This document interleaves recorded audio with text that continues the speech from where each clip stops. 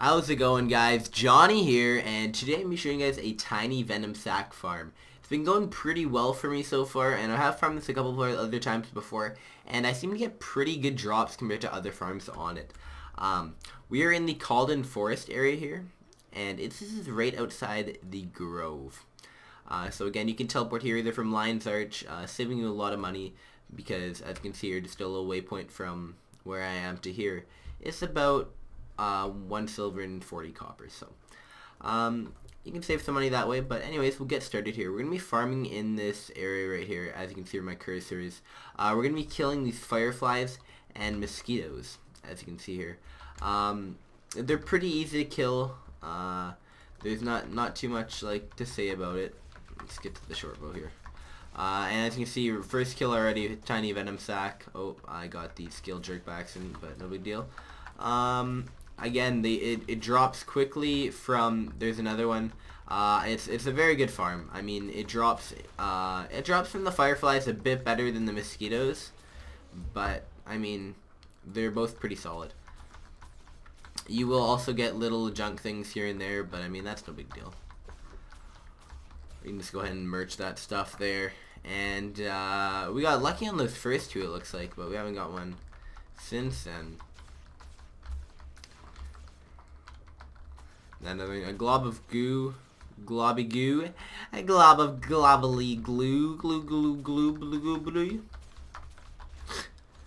Now we're onto the mosquitoes here. That was pretty much the only little batch of fireflies there, and we pretty much just move up into this area, and there's mosquitoes here. By the time you get up into this area here, past the heart, you start to encounter, oh crap, you start to encounter a lot more mosquitoes. There's another tiny Venom Sac, and there's, I mean, as you can see here, there's mosquitoes pretty much just all the way up along here because it's part of the heart here, so it's pretty solid. Once you finish killing all these mosquitoes up here too, you go back right to the start where those fireflies are, and they should have respawned. As you can see, we started off with 6 and we already have 10, so it drops pretty quickly again, and I mean, they're pretty common. So there's another one. I mean, as you can see, attacking these spiders just because they get in my way a bit, but it only takes a couple seconds to kill, so I don't mind doing that. As you can see, there's loads and loads of mosquitoes. Unless there's other people here farming with you, then I mean, they should be spawning pretty well, and by the time you kill all these ones up here, you'll be able to go all the way back down to the start there with those fireflies. Another tiny Venom Sac. So far we actually already have another 6 within the time of the video so far. So again, I'm not too sure how much proof I can show that it's how good it is actually for these tiny Venom Sacs.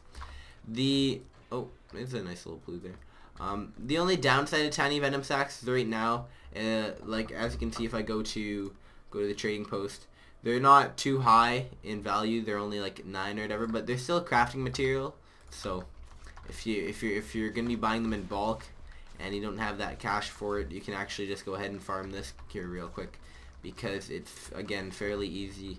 And yeah, so that's pretty much everything there.